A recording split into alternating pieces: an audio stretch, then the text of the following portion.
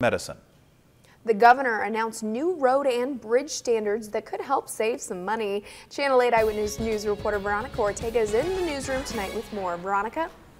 Megan, Governor Ricketts says the changes modernize requirements for new construction and allows counties and cities to make repairs with less hassle and money.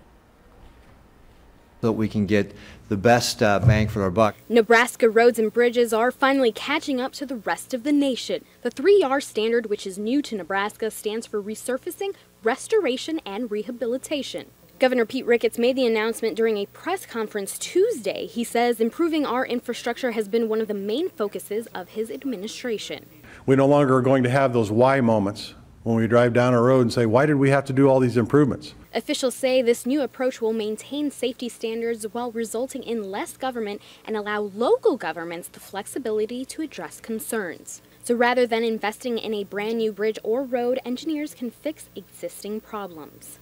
They can go and work on a spot that has a crash problem or a concern without being worried that suddenly they have to meet all of the new design standards for the entire roadway from one end to the other. Lancaster County engineer Pam Dingman says 3R will help save money. She says after major flooding events last year, more than 1,700 locations needed some type of road resurfacing.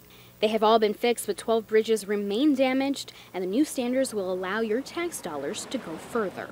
3R is really a way of allowing us to stretch our engineering maintenance dollars further, and all cities and counties in Nebraska right now are really strapped by those maintenance dollars, and we have a lot of things to do to get caught up. Ricketts says the standards are common sense and it will help our economy grow. All right, Veronica Ortega, thank you for the story.